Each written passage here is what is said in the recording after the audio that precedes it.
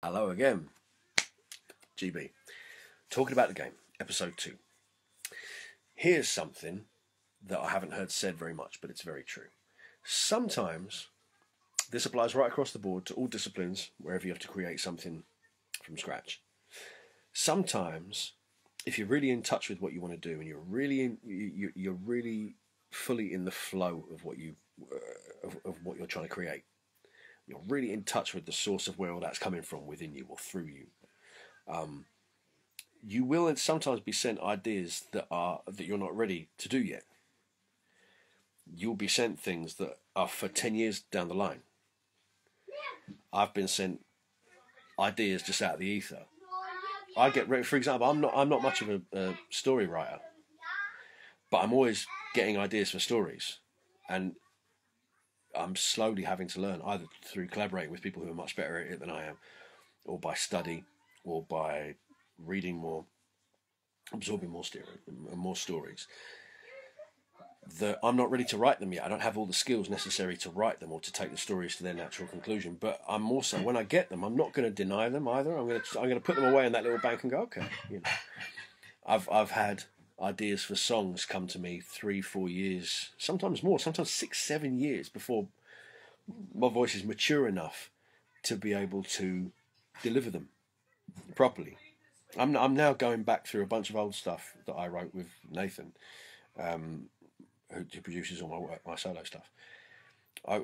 Some of it's 4 or 5 years old, and I can hear what I was trying to do, but I didn't have the voice for it yet. Didn't quite have I wasn't at the stage yet where I could deliver it in the way I wanted to, and I know that because I'm hearing the versions of them I did at the time, and I'm like, oh, okay, yeah, I'm just 2 or 3 steps out of reach.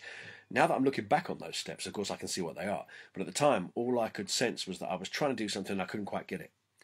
I guess what I want to say to you is, if you're like a creative person and you're listening to this, if for any reason you put any credit in what I say, I don't know why you would, but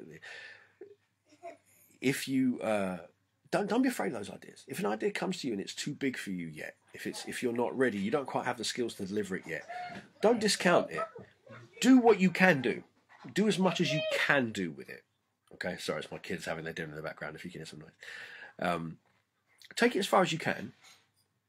Acknowledge that you've arrived at the limit of your skills as they currently stand, but acknowledge that that's not always going to be your limitations. Your limitations now are not the limitations that you'll have in 10 years.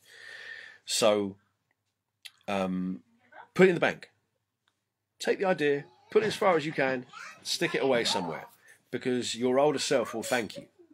You 10 years from now, that has got the experience to write that properly, and that can come back to those characters and understand them, or that can come back to that song and sing it with more experience, or with a better, more rehearsed vocal style, or that story that now you are experienced enough as a person to write, or that drawing that you are, or that piece of art that you want to do that you are now skilled enough to do, but that you weren't at the time.